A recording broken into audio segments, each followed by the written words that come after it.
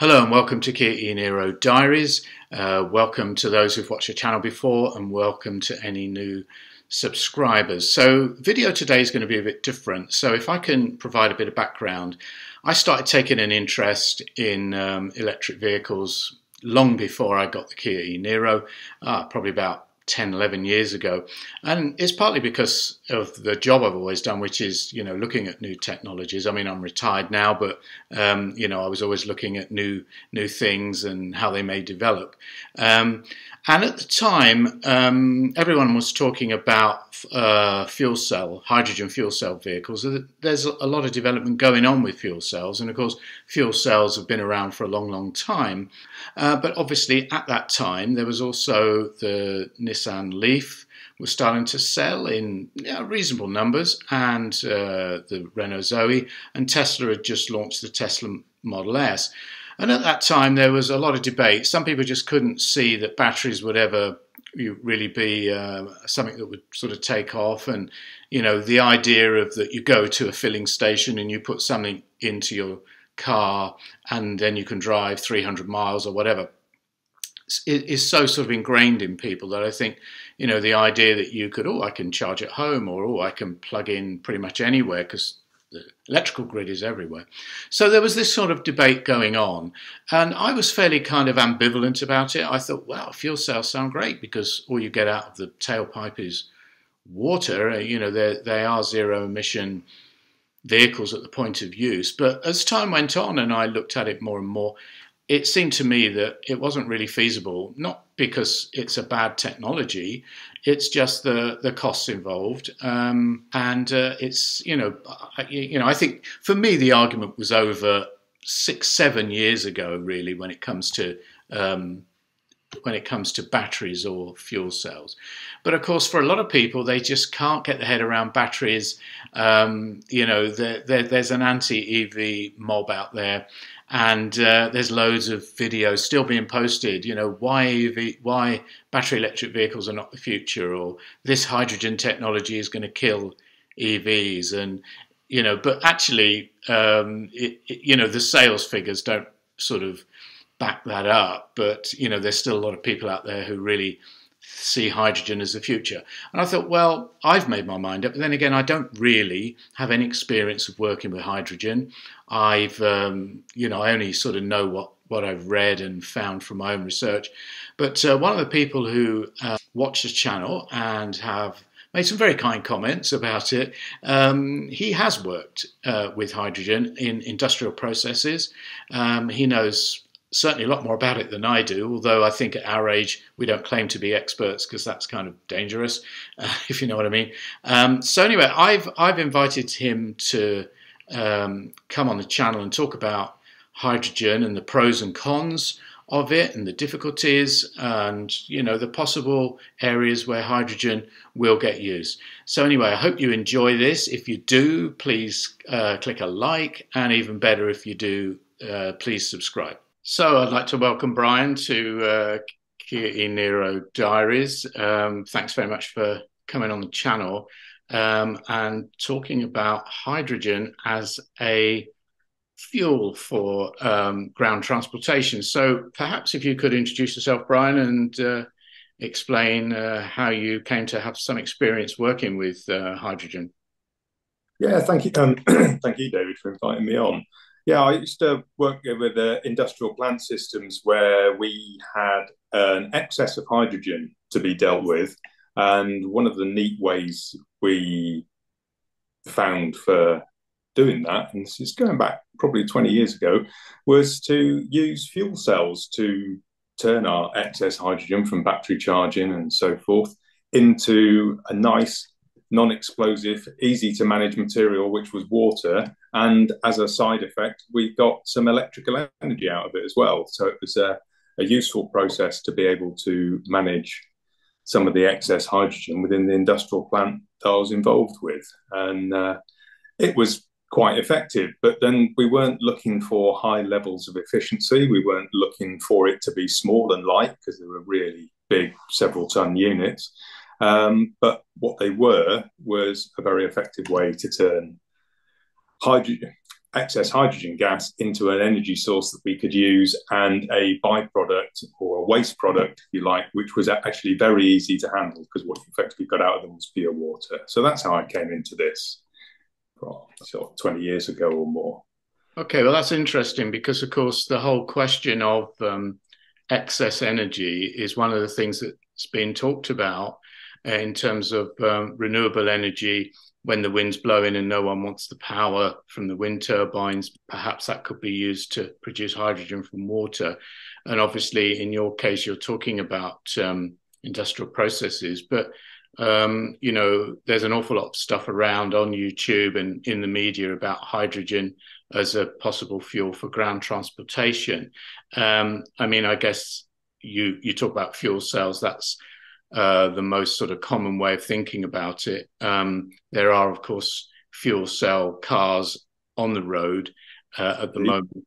And I looked at this the other day, and there are, as of the end of last year, there were 57,600 fuel cell vehicles on the world's roads. And obviously the most common one we know about is the Toyota Mirai, which was launched in November 2014. And in all those 8 years, they've only sold 21,500 of them. So it's not been a great success. And there are a couple more. There's the Hyundai Nexo and the Honda Clarity. But between them all, they've only ever sold 57,000 vehicles worldwide. So so far, it hasn't been a great success. But I mean, they also talk about just burning hydrogen in a modified internal combustion engine, which there's been quite a lot of YouTube videos about that recently. So what is, you know, what's your views on the sort of, you know, the advantages and disadvantages really of using hydrogen as a transport fuel? I'll start with the positive first, I suppose. The hydrogen, of course, at point of use, what you get out the tailpipe is water, mostly. Sounds pretty good. Out the tailpipe, so that's fine. Yeah. The issues, as I see it, is if you're going to go for large-scale manufacture of hydrogen, and we already have large-scale manufacture of hydrogen in the world because it's used for the manufacture of nitrogen and so forth, for fertilizers and other industrial uses. But 95% of that is generated from fossil fuels, whether it's coal, whether it's lignite, or whether it's methane, all of which have a very, very significant carbon dioxide footprint associated with it. And if you produce it from methane, it also has it as a waste product. Some of the methane passes through the system and effectively comes out the exhaust pipe. So it's not without its consequences if you carry on with the current level of production. Also, hydrogen, it's not an energy source in and of itself. What it is, effectively, you convert something else into hydrogen, which takes an amount of energy to do that, and then you ultimately convert that hydrogen into useful work or energy in your vehicle, in your heating system, in your home, possibly, and for whatever other uses you put it to. But each of those conversion levels are not 100% successful. In fact, it's a conversion rate, effectively, energy to operational use for hydrogen is about 60%. For electricity, from generation to operation, is about 77%. But most of the energy which goes into hydrogen for steam reformation is either burning stuff or it's electrical energy. And if it's electrical energy, you're generating an awful amount of electrical energy, and it takes something like between 3 and 4 times the amount of energy to generate a useful amount of hydrogen compared to the amount of energy you need to turn your battery in your car from an empty battery into a full battery. It's the efficiency of a battery is a worst case, around about 1.5 times. It takes 1.5 times the amount of energy to fill your battery with 1 times the amount of energy. Whereas with hydrogen, it would take say best case, 3 times the amount of energy to turn it into 1 times the amount of energy in your hydrogen tank, which you then use to drive your vehicle around. So there's an awful lot of energy required, and all the systems of production of hydrogen have a carbon dioxide footprint, whether that's, and I'll just quote different types. You've got everything from white hydrogen, which is naturally occurring hydrogen within the rocks within the planet, and that's incredibly rare. That's actually hydrogen as a gas. You've got black, which is generated from coal. You've got brown, which is generated from lignite. You've got grey hydrogen, which is probably the bulk of it, which is generated from methane. Yeah, I've heard of that. All of those have a CO2 footprint. You've then got blue hydrogen, which gives the impression it's a conversion of methane, but with carbon capture. But as somebody who's been sort of involved in big plant and big process systems, I've yet to see a successful carbon capture system. It is possible at the moment to capture some, but by no means all of it. And then you go and store it underground, which suggests to me at some point that has the potential to leak away and so forth, because it's a gas rather than a liquid, which is usually they're using old oil reserves of the voids that you've left with old oil reserves to store it in. Right. Then you've got green hydrogen, which is produced from water by electrolysis, but it requires an incredible amount of energy to do that, because the hydrogen-oxygen bond in water is actually quite strong, and it needs quite a lot of energy. And certainly, was it something like, is it 1% or 2% of global hydrogen production is green? 95% of it is effectively black, brown, or grey. And finally, you've got pink hydrogen, which is using nuclear power. Green hydrogen, also, sorry, the green hydrogen bit I should have covered, is it uses renewable energy. But that is the problem with renewable energy, is that you're talking about an energy process which requires a large amount of consistently provided energy. And wind and solar is really good, but you then need somewhere to store it, which is battery storage or other systems of storing the energy you've generated from wind and solar. So there's an awful lot of energy goes into making it. It's not a one-for-one conversion rate by any means. And then ultimately you either burn it in a piston engine or you convert it in a fuel cell, both of which generates waste heat, so they're not dead efficient. And we then get to the point of the other aspects of it, which is about the pressure that you need to store this stuff at and the impact, because hydrogen is a very difficult gas to manage, much more difficult than the likes of methane or even carbon dioxide. I can explain that if you want. Yeah, I think that whole sort of storage and managing of the product once it's been produced is clearly not a simple thing. I had no idea that there were all these colours of the rainbow of hydrogen. I'd heard of grey hydrogen made, I think, from natural gas or methane, steam reforming, and that obviously needs some energy, and CO2, as you say, is given off.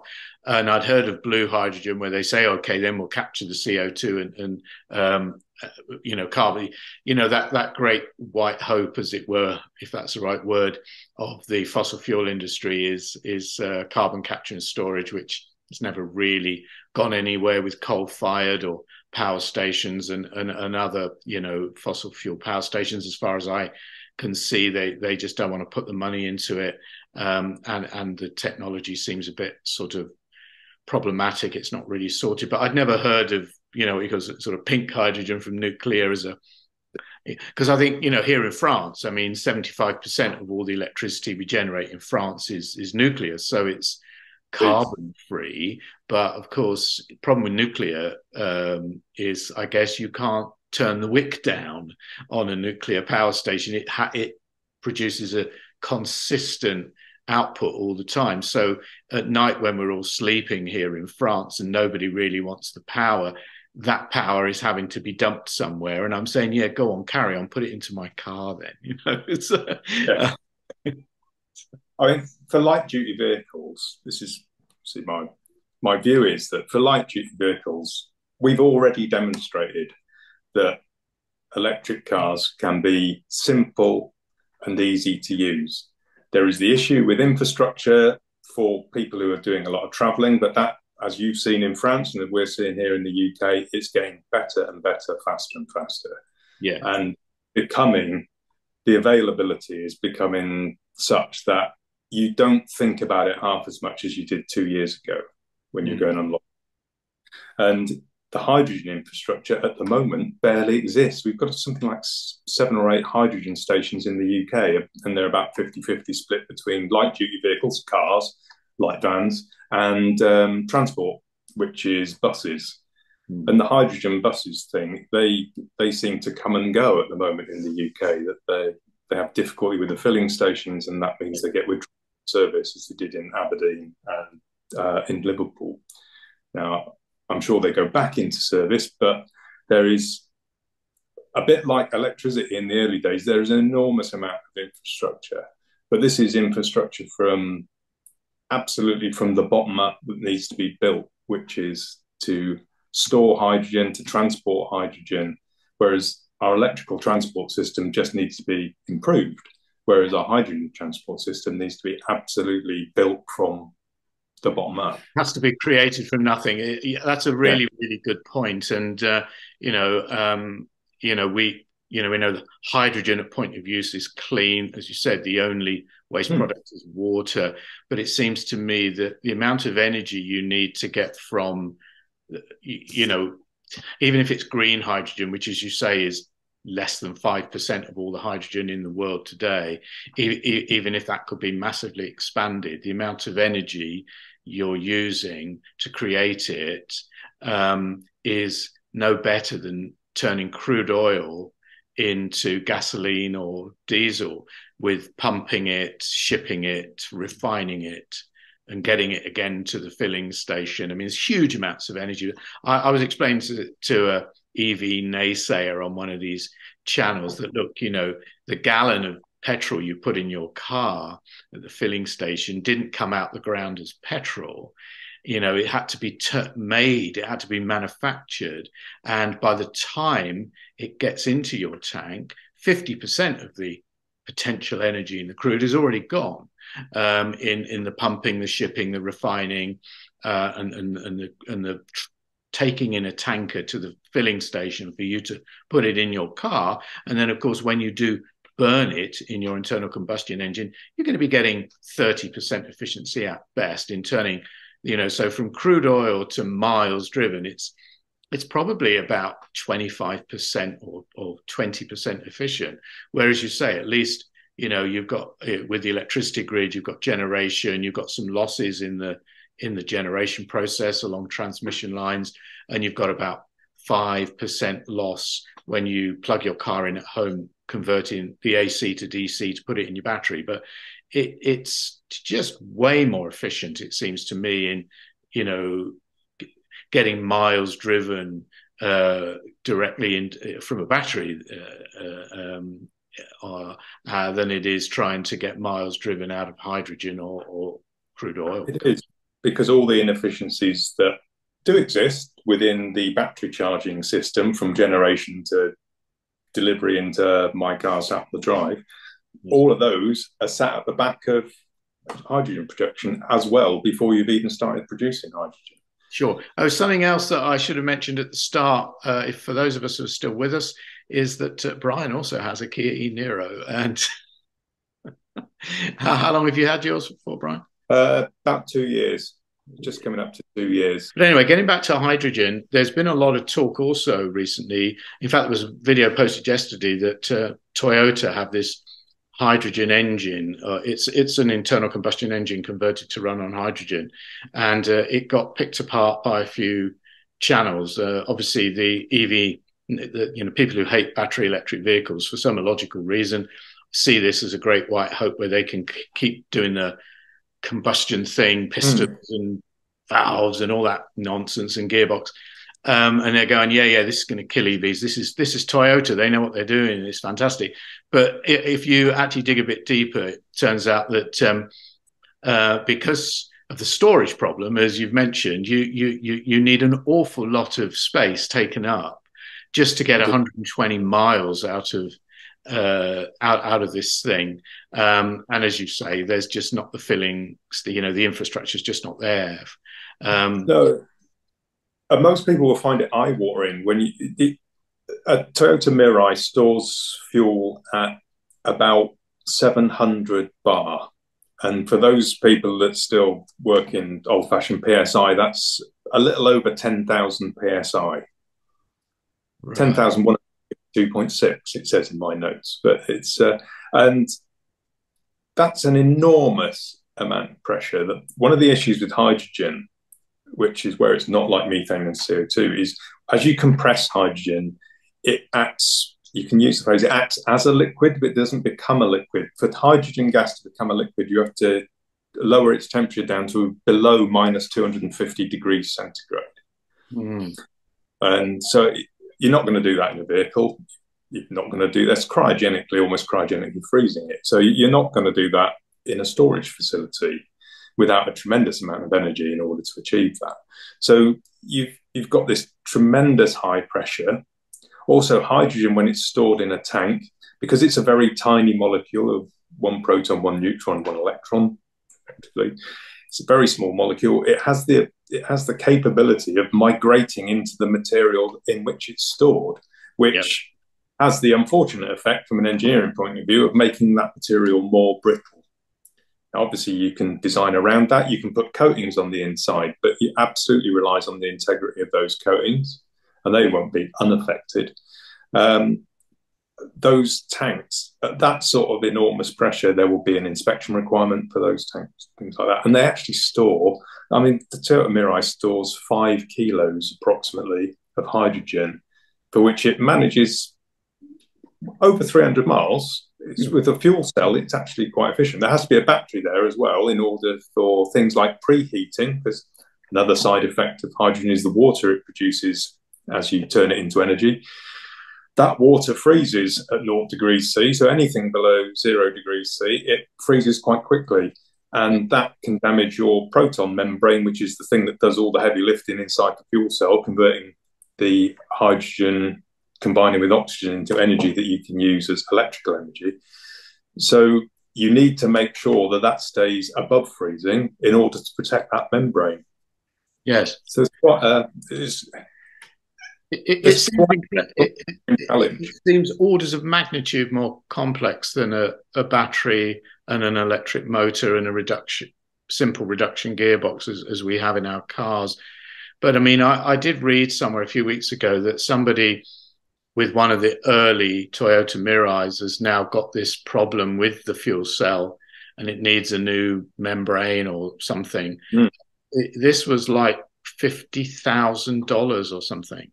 Yeah, again, I'm not surprised. I mean, the EV naysayers, the anti-EV mob, are saying, oh, your battery will be dead in 5 years and you'll need to spend $20,000 on it. And you go, well, you're wrong on the time and you're also wrong on the cost.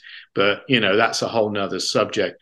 But it seems hydrogen fuel cells, they're just, to maintain a car, an old fuel cell car is going to be far more difficult to keep on the road than an old battery electric car. Well, because that proton membrane spoken about, that sounds like something like a waterproof fabric or something like that. What it actually is made up of either platinum, which is a very rare noble metal, or iridium, which is an even rarer noble metal. And they're hugely expensive and they are finite, and they're very, very finite. Right. So we would not, in my view, be in a position to to effectively replace every vehicle with a hydrogen vehicle, because for fuel cells, you need this very rare noble metals in order for it to work, which is, I suspect, why Toyota is pushing the idea of, we can just burn it through a piston engine.